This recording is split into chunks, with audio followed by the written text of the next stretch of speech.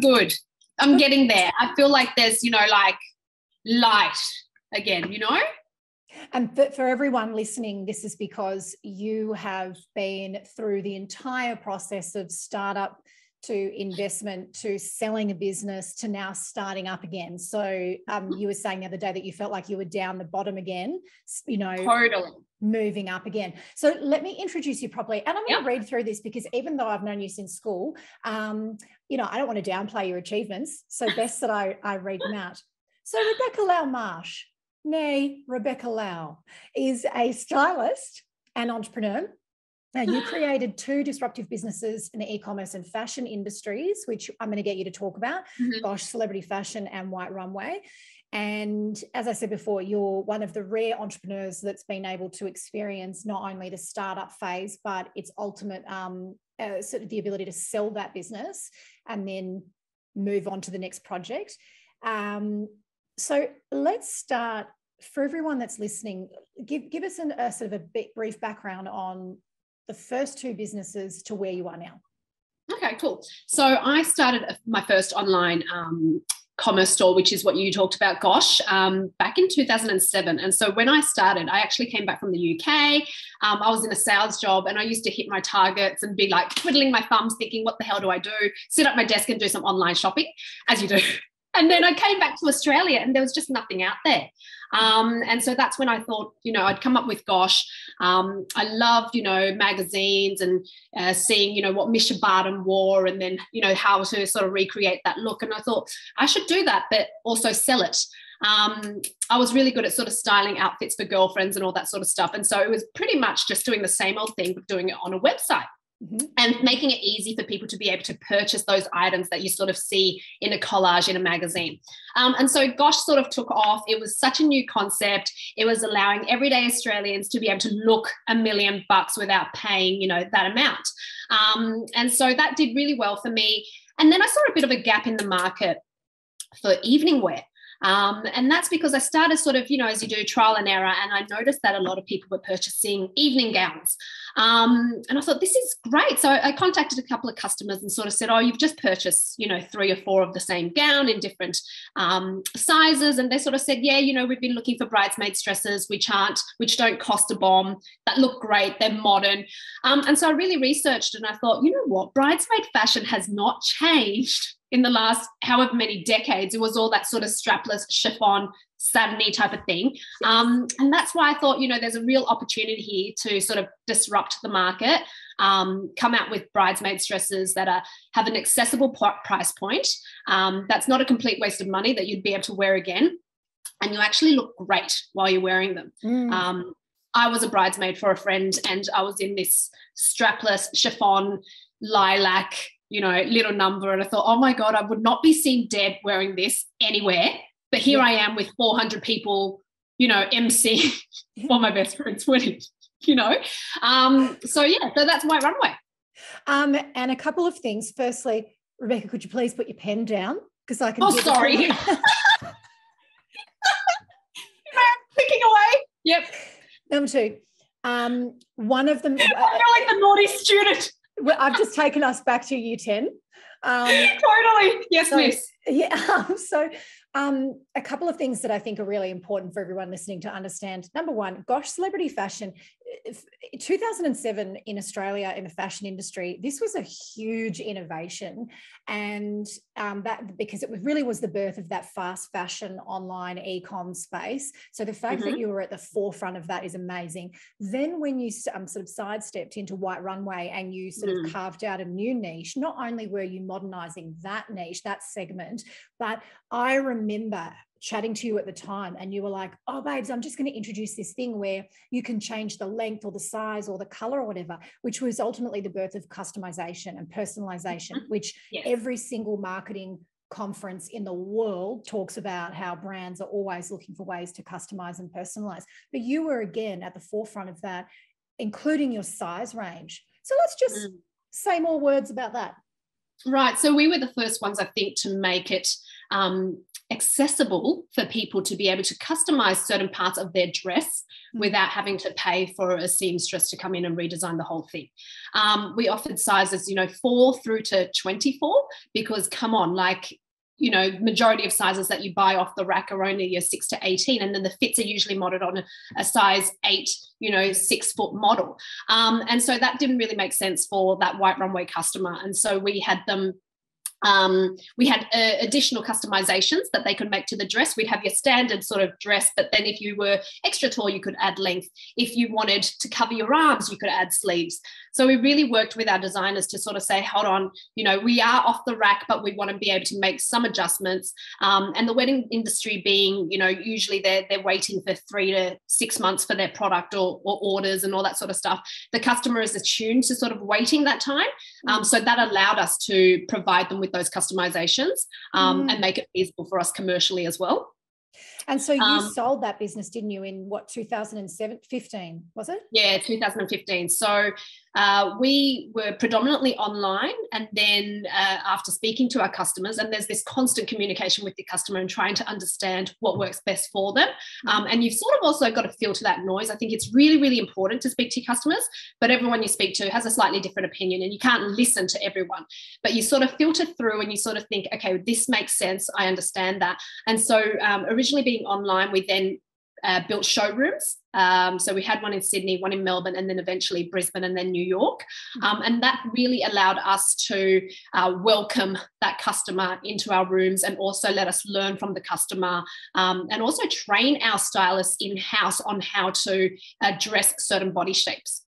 Yes, and that's a huge thing. I think one of the great things about you providing the extensive size range is a bridal party has got to be one of the most common cross sections of the market, where you get people of all shapes and sizes, and you all want us to wear a bloody lilac chiffon dress. It's just not going to work. So I remember for you guys having that opportunity to either have a style or a colorway that could be modified to suit everyone was great.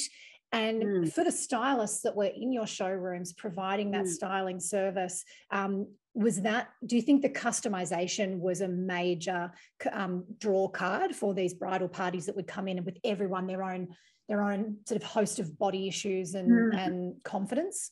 I think there were two things. Number one, when we looked at ordering, when we sort of curated the range of dresses that we offered, we always made sure that the dresses were flattering, had a flattering fit, regardless of what sort of size range they were.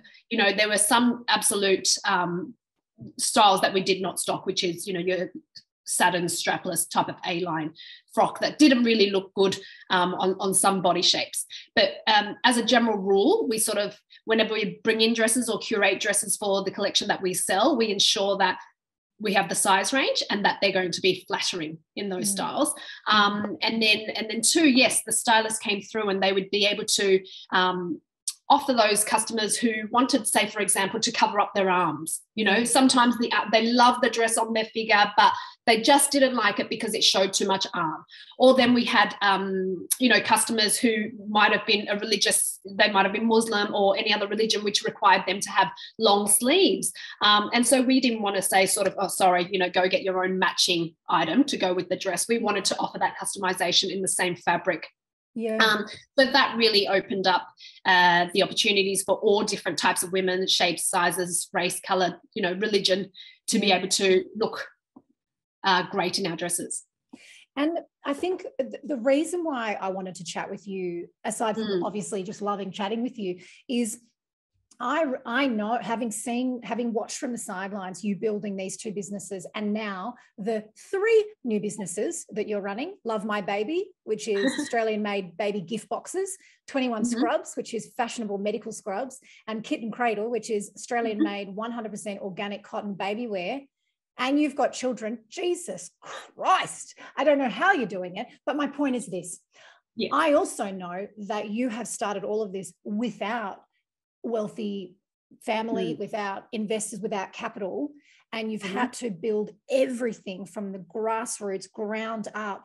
You've had to be scrappy and you've had to hustle. So what I thought we'd do today is kind of drill down into the PR side of things. How you were able to make these fashion businesses a success is, I guess, one of the ingredients is getting PR coverage.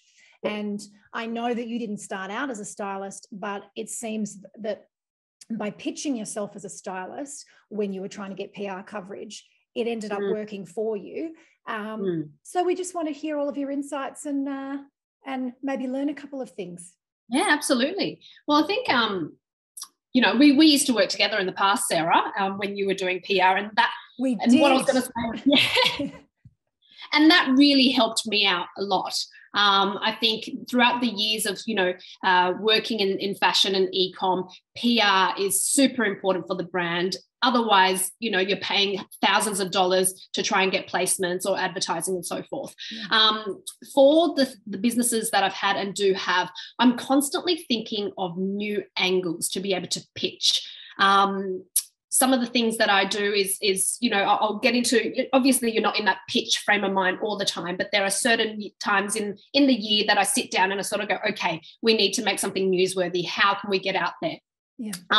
And so most recently with the 21 Scrubs, which is the stylish medical apparel range, I put my PR hat on and thought, okay, what would be interesting for journalists to write about? And so I started looking up journalists and started reading the stories that they wrote. And then I sort of had a look at what was going on recently in the world. And we just had Australian Fashion Week. And I thought, well, this is a good time. I obviously don't want to hit them up leading up to Fashion Week, and I don't want to hit them up during Fashion Week because they've got plenty of stories to write about then. So I'll wait till a week after Fashion Week where they're sort of chilled out and they're looking for new stories to write. And then I started getting inspired by a lot of the stories that they wrote and thought, how can I spin this so that I can give them a similar angle? I came across a story where it's actually one of my friends where he used to work in military, and he has started working in women's fashion, and he sort of made the change from military to runway. He recently debuted at Australian Fashion Week. And I thought, okay, well, that's a really interesting angle. Obviously, editors do like this. And that's when I sat down and thought, okay, well, I came from, you know, styling or sending dresses over to Eva Longoria, Jeannie Mai, Erin Holland, Sophie Monk, and all these ladies. And now here I am sort of styling surgeons and vets and so forth. It's pretty comical. And so then I thought of the headline, you know, from fashion frocks to surgical scrubs, or, you know, a move from red carpet to fashion in the operating theatre. So trying to think of those fun headlines. My favorite, what's your headline? The other one I read was something, but make it fashion. Surgery, but make it fashion. I love it so much. And you know, this is something I want you all to understand. Beck, you've sold businesses, you've had showrooms in New York, like we're not mucking around here. You've had incredible business success, and yet it's still you banging away at the computer creating this stuff. The article I read recently in the Daily Mail about 21 Scrubs, and I said to you, what a great article, and you wrote, well, I fucking wrote the whole thing. And that's the important thing to remember, that, you know, that sort of taking charge, making the job as easy as possible for the journalist, and writing as if the article is already written, I think is a really important point, right?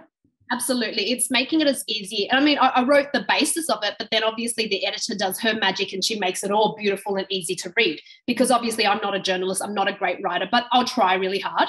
And so it's about making it really easy for someone to pick up your article and be able to read through it very easily and sort of edit where necessary and pop it out there. I mean, these guys are super busy. They've got deadlines to run. They're constantly getting emails. They're constantly getting pictures. And so to make it as easy as possible for them by, you know, creating a couple of fun headlines that are relevant to the stories that they're writing, which are relevant to the current environment, and sort of making it really easy for them to go, okay, yep, great, copy and paste, edit bits and pieces, add a couple of images, and here we go. Because for a lot of personal stylists that want to build their brand awareness and their audience, their reach, they understand the benefit of contributing to online publications. Print, if it still exists, you know, would be great, but essentially online publications. And so I think the natural approach normally is to go, okay, what's happening at the moment? It's a change of season. So maybe I'll pitch that I can, you know, do a trend report, which I'd imagine every stylist in the free world is also thinking the same thing. So is your advice to really, is your advice, I know our advice would be to flavour that up with relevance, with, I guess, what? Absolutely. So what do you reckon? Yeah, absolutely. So say, for example, what's happening right now? What's in the news? What's been in Johnny Depp, Amber Heard? Okay, so it could be, I mean, we're not seeing a lot of her fashion. She's quite boring, actually, when she goes to court. But it could be things like, you know, get the jailbird report, you know, how to look innocent, or, you know, the whole inventing Anna, you know, they're going to court and having this particular look about them. It could be a whole styling session on that. That is piss funny. How to get out of jail outfit. Courtroom couture. Courtroom couture. I love that. You know, it could be about that because everyone's obsessed with Amber Heard and Johnny Depp and what's happening right now with their court case. It could be, so anything that's sort of relevant. And if I think back to, okay, what else is news right now? That's not sad? That's not sad. That's not to do with bloody politics. I was just going to say an election, war, COVID. Do you know what? Something that I think is always relevant because it's my passion is the current state of retail. You know, what's happening in the retail landscape. Absolutely, in-app live shopping, massive one. TikTok. And I was just talking to a friend this morning about fast fashion because we just found out one of the fast fashion stores has gone into liquidation. I think it's Misguided. So Misguided has gone into administration. And so we were like, wow, in shock. But at the same time, I also felt like fast fashion was eventually sort of going to slow down and come to an end. I think the majority of consumers now are very conscious about the environment and the impact that we can make in the world, and fast fashion creates so much junk and so much pollution, so much goes to landfill. And so I think there is this move towards sustainable fashion. Sustainable, exactly. And this is why I'm doing the baby range, which is organic cotton and sustainable and so forth. But yes, I think, you know, with what's going on at the moment, you know, if we're talking about fast fashion and Misguided made headlines, you know, today about it going into administration, you could then pitch sustainable and eco-friendly clothing options, you know, or so really tweaking that, being able to bring current relevant news items into your pitch would make it so much easier for I think journalists to pick up.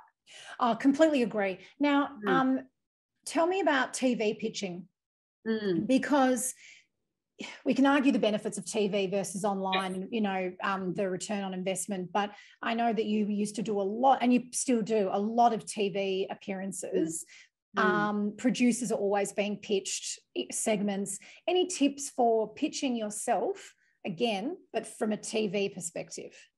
Yeah, from a TV perspective, they sort of need a little bit more beef for their stories. I feel like, you know, there needs to be a bit more depth. It needs to be sort of like a little production in a way if you were to be able to get yourself online. And I mean, on TV, and I used to be able to do things like talk about the latest fashion or what celebrities are wearing and so forth. There's less of an interest in that now. It's more about, you know, the last one of the episodes that I did with the morning show was about, this is a while ago, the rise of the online bride, you know, and how easy it was for people to be able to swipe left and right to meet their partner, and then how easy it is to be able to get online and purchase your dress and your bridesmaids' dresses and order everything basically for the wedding. And so you just need to rock up. And then, you know, brought in some examples or clients who could be my example of the online bride, and, you know, they discussed everything that they did online and the advantages and disadvantages and so forth. And again, it's sort of like putting on that producer's hat, just as you'd put on a journalist's hat, put on that producer's hat and sort of think, okay, how do I make this story a full segment? So you're essentially you're creating your own segment, and for the purposes of comedy, are you reenacting that segment and recording it and sending almost like an audition segment? Not so much. It's still a pitch via you know, email usually. I just want to clarify. I obviously know the answer to that question. I just thought it would be as funny as I was just imagining you being like, to be honest, I think that would be so much fun. Hello. Exactly. I'm just always thinking of what's going to make me laugh. And you know what? And that might be the way to cut through these days.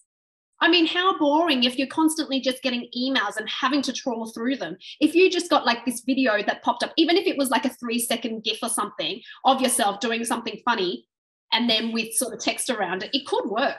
Exactly. But I guess the big piece of information here is that when you're pitching to TV, and I know a lot of my clients and clients I've worked with in the past will say to me, I want to get on TV. I want to pitch, that I sort of talk about X, Y, Z. This missing piece of the puzzle that you're saying is you've actually got to flesh that out. So it's not just, I'm going to offer my opinion. It's, this is the concept for the segment with a beginning, middle, and an end, or an arc. Maybe you're bringing in supporting cast, like, as you said, people like your pretend brides. Yeah, your girlfriend. Exactly. But you're actually fleshing out a little tableau, a little segment, a little scene, like you would be producing your own TV show. And I think it would be really handy if you sort of pick a niche to be sort of an expert in. So if you're a stylist, obviously you can style, numerous body shapes, people and so forth. But if you picked a niche, for example, styling curvy women, or a niche, the best denim sort of expert stylist, a niche where it's, I think it would sort of make you stand out from the crowd if you had a particular niche. And when a relevant story came along, they would think of that person straight away. Speaking of niches, sustainability is obviously coming more and more to the forefront. It's impacting the retail industry. So for stylists that over the last few years have referred to themselves as a sustainability stylist, or a stylist that's interested in conscious fashion, and I think that there's now a need to diversify, or to sort of specialize even more as that word becomes it's a little bit like how people all call themselves a keynote speaker, these days. Like, if everyone's a bloody keynote speaker, then who the fuck are who else, who is starting? Do you know what I mean? It makes no sense. If we're all saying keynote speaker, if we're all saying sustainable, if we're all saying personal stylist, how do you stand out? So would you recommend even niching down within the, let's say, that sustainability angle? Oh, absolutely. And, in the sustainability angle, it could be new clothes. You're the expert in finding brands that specialize in sustainable clothing. You could be an upcycle stylist, where you go into people's houses and then you redo and help them restyle their outfits and bring new life to them, So I think definitely sort of honing in on a niche and being able to shout about your niche is the best way that you're going to be able to get any press or PR about you. And just sort of extending that brainstorm even further, maybe once you've worked out your niche, let's say you're going to be the upcycling expert, then fleshing out a little mini TV segment which presents a problem and a solution is really not only a fantastic exercise because it will help you get that PR coverage, but it keeps you in that marketing mindset of this is what I specialize in. This is why people should work with me. And it keeps you on message, I think. Don't you reckon? Yeah, otherwise absolutely. we sort of fall into a more generalized space where we're just rehashing the same sort of sentiments. Yeah. And it's so easy these days to create those sort of reels and videos. You can be your own video editor with your phone. So there's no reason why you shouldn't be recording as much content as possible and using that content to do your advertising and so forth. Your customers who are looking to sort of upcycle really want to be able to see why you're better than anyone else. And if you're the stylist who's got that content and you're doing the before and afters and you've got all of that, then you build that trust. And you build the confidence that the customer will have in you, and they're intrigued and they want to see what you can do with their wardrobe. So I definitely think, being a stylist, I mean, it's super busy being your own business owner. You're wearing so many hats and you've got so many things to do. It's kind of like, where do you start? You're creating content, you're trying to pitch yourself, you're doing day to day, then you're meeting up with clients. So I think for me, what's been really good, obviously, is setting out your calendar and having your social calendars. So it might be every 3 months that you put on your PR hat or your content hat, and you start really spending sort of a week every 3 months thinking about new angles, and then having the next 3 months to sort of work on them, pitch them and so forth, and then come back to a fresh one every 3 months. I think that's been really good for me, to have that constant reminder to, oh, hold on, I need to think of an angle. Oh, hold on, we need some PR here or there. So speaking of cycles and timelines, then, if you've sent a pitch and you don't get anything back from it, what did you normally do? Did you wait a few weeks and then touch base again? Did you feel awkward? How did you manage that process? Because I'm hoping that we don't just give up. That there's we don't give up. Yeah. Usually I wait a week and a half, give them time to digest the information. And then I just send a really quick follow-up and say, hey, just wanted to see whether you were interested in running this particular story. And I put the headline. I might tweak the headline little bit because that might be, that might be favored more than the one I originally sent. And then I said, if you're not interested in this particular story, we'd love to know what you're currently working on, or would love to be added to your call list in the future. And they could easily come back and say, sorry, not what I'm working on right now, but we'll add you to the call list. And great, then hopefully they'll be in contact with you later on. But at least you've had that conversation. I think, but definitely not be annoying and, email every week or so, because then you'll be blocked. But definitely a nice, how you going, just making sure that you received the press release. You can also add, a mail reader, those email readers that you can tag along on your Gmail, so that you know that it's actually reached that person and they've actually read it, and you can tell what time they read it and when they read it and how many times they opened your email. It's a bit stalkerish, but those sort of things help when you want to know to make sure that it hasn't gone to junk mail, because often it can go directly into junk mail. Having things like that sort of help you and kind of go, okay, well, she read my email 2 days ago. I might make contact today and sort of see where we're at. But I definitely think follow up and building up that relationship is really important.